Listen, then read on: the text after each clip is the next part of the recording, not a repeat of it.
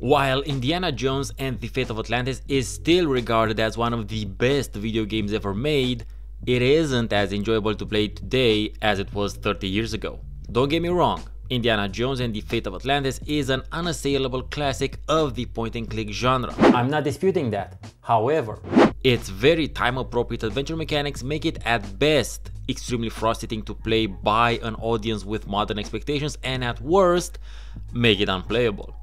This is indeed a great game that has solid writing, extremely good voice acting and music, I'll put it in the box too, an engaging quasi-sort-of-branch story, but real talk, I would not have finished the game because of these mechanics if I wasn't planning on covering it.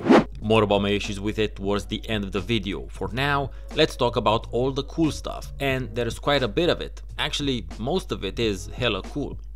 I simply must start with the beginning, the title screen zooming into the foreground in a very movie-like way, being accompanied by a great MIDI rendition of the classic Indiana Jones movie score. The cool factor doesn't end there, because this turns into an interactive intro scene where you can direct Indy around the place till you start the game proper. This also gives us an interesting look at some of the visual style that will regale our eyeballs for the next several hours. Fluid animation, stylized pixel art, because the resolutions of the time didn't allow for that many pixels to be squeezed into a square centimeter, and fairly easy to spot and responsive hotspots, which are pretty important in a point and click. In the scenes where a lot of color is easy to use and makes sense, things look as you would pretty much expect them to in cities and even the desert. However, there are areas of the game where the palette is fairly limited, and that's where you can see a lot of the artistry in these old pixel art games, how wonderful shades and nuances beyond the 256 possible at the time are basically optically illusioned into our brains. One really cool technique the developers used, twice actually, is how they use shadow and darkness. There are two screens in the game where you will enter in the dark. Initially, the screen is basically pitch black, with a few hotspots being only visible when sweeping with the cursor. However, the more time you spend in both these scenes, the more details you start to see as Indiana's eyes adjust to the darkness. I thought that was a really cool and great gameplay touch that reflected reality fairly well. The visuals are undoubtedly great, and the rotoscoped animations in particular are super cool and quite a pleasure to witness, but what makes the even larger impact is the music and the voice acting. And this will only matter if you're playing the second release of the game, which was a CD-ROM release that included digitized music and voice acting. I mentioned the simply stellar rendition of the Indiana Jones theme at the start of the game, but what I hadn't realized till well into the game is that it had a score that travels and follows you all throughout the game. Normally a great idea. Unfortunately, when it comes to older point-and-click games, and this is something I mentioned tangentially during my analysis of Grim Fandango as well, there will be places where you simply get stuck for hours, days, maybe longer, and the same music will run on a continuous loop for that time, and you will grow to despise it. But anyway, that's neither here nor there, just the other side of the coin of having music all throughout the game. But really nice overall. In terms of voice acting, it was really important to get Indiana Jones right. And even though Harrison Ford isn't the one voicing the character, the actor they got manages to honor the spirit of the character very well. Exploring our collections can be dangerous, Mr. Well, if that's how you feel, maybe you should stay here. Maybe I will. Great idea. Fine. Fine. He most likely couldn't or didn't want to do a Harrison Ford impression, and instead did his own take on the character's voice, and honestly, the voice summons an utterly credible Indiana Jones quite well. I never thought of Harrison Ford's voice during the playthrough at all. And when a different performer makes you forget about the originator, well, that's a great performance. In terms of how the game is structured, Fate of Atlantis comes with a fairly innovative approach for the time, offering players 3 different playthrough experiences. Each game will start the same, but relatively quickly there is a point in the story where these 3 branches diverge.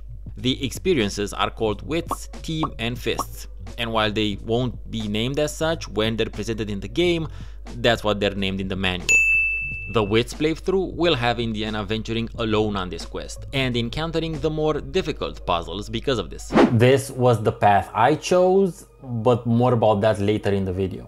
The team playthrough will have Indiana team up with Sophia, a character introduced in this game, an ex-archaeologist who is now a psychic. Allegedly.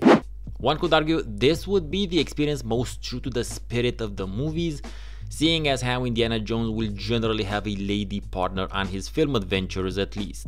The Fists playthrough will feature more brawling than the rest, which again is a staple of the Indiana Jones movies as well. Not something I'm terribly interested in though, but I do appreciate the experimenting with gameplay mechanics taking place here. Each of these parallel stories will start and end in the same places. However, the journey they take will differ to a certain degree, and likewise so will the puzzles you encounter.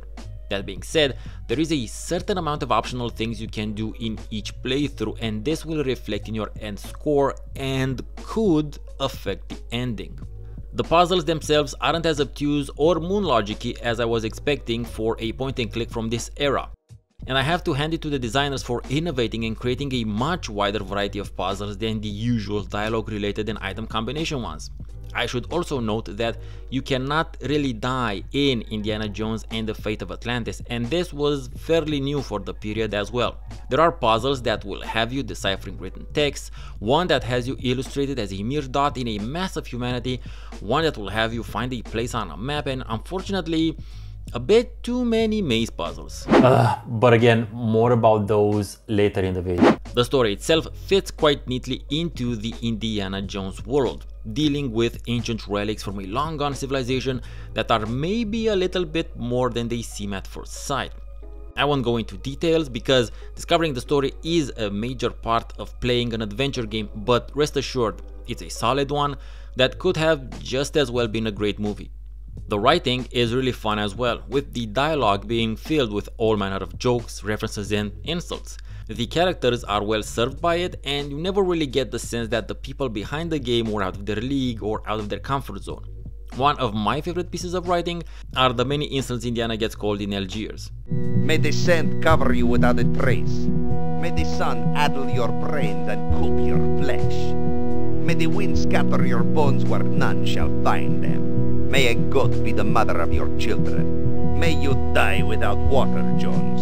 So the game has great visuals, music, voice acting, story, writing, has 3 different playthrough alternatives, as well as several ending variations. So what are the issues with the game's mechanics that make it almost unplayable? One word answer: mazes.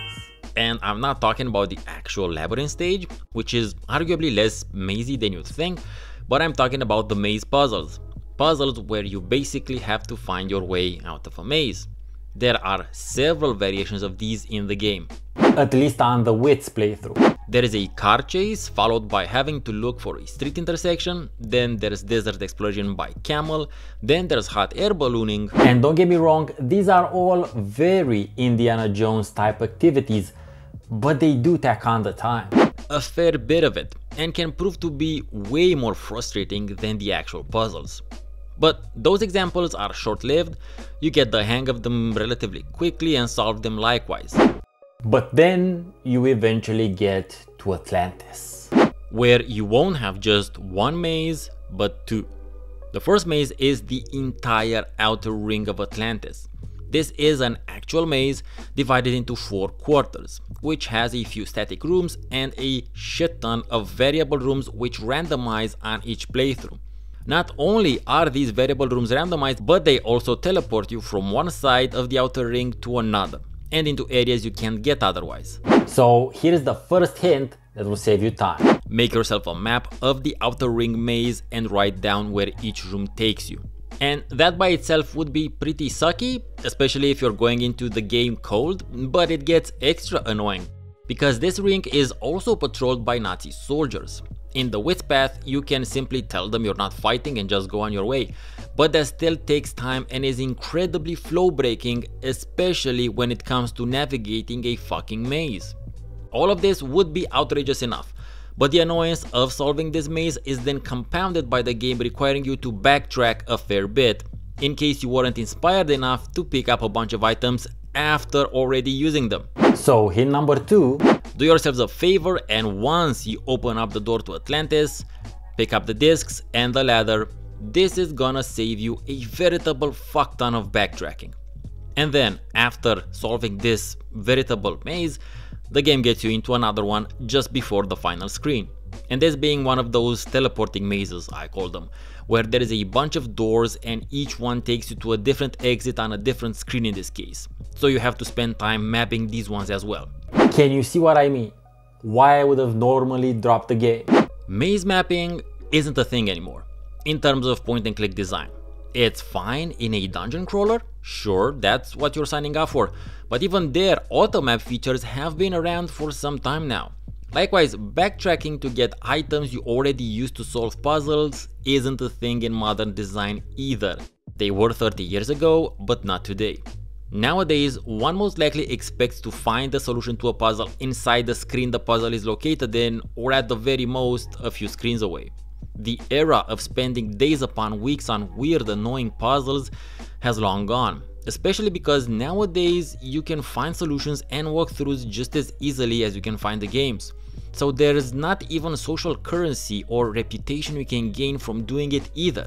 Because anyone can do it quite easily. And that takes away any and all reasons for these types of mechanics to exist, hence why they aren't really a thing anymore. When I initially thought of doing this video, I wanted to play through all 3 variations of the game. I was gonna make this ginormous comparative video and weigh which playthrough was cooler and why. But after basically quitting the game a couple of times because of the mazes, I just couldn't do that to myself. Not once, but 2 more times. I have a limited amount of time left in this plane of existence and I won't spend any more of it playing Fate of Atlantis. Nor will I suggest you play it either. Unless you've already played it 20 or 30 years ago and have nostalgic feelings related to it, or you're super into retro adventures and want to get the time-appropriate experience. Otherwise, if you want to have fun, this isn't the game you're looking for. Unless mapping mazes is fun for you, in which case you will have an absolute blast. And for those of you wondering where Fate of Atlantis fits within the overall Indiana Jones timeline, it is set in 1939, so it takes place after Indiana Jones and the Last Crusade. As for where the IP went after Fate of Atlantis, a Sega CD version of the game was in development, but it never got released because the Secret of Monkey Island failed on the platform. 2 separate follow-up games were in development at different times and for varying periods of time. One was called Indiana Jones and the Iron Phoenix, and the other Indiana Jones and the Spear of Destiny. Neither of these made it to any gaming platform, however, their scripts were later made into 4-part comic book series. In terms of actual video games, the next time we'd see Indiana Jones would be in Indiana Jones and His Desktop Adventures in 1996. Which I had no idea existed before making this video. What I did know existed that looked like this is a game called Yoda Stories, which apparently is a sequel to this game. The more you know. Huh. But the title most people are aware of as following Fate of Atlantis is Indiana Jones and the Infernal Machine in 1999, which presented Indy for the first time in full-fledged 3D on the PC, Nintendo 64 and Game Boy Color, but in an action-adventure format. In case you want to check out some other adventure game videos of mine, click right here. I've been Steven Hansens, I have a Patreon, thank you very much for watching and I'll see you in my next video.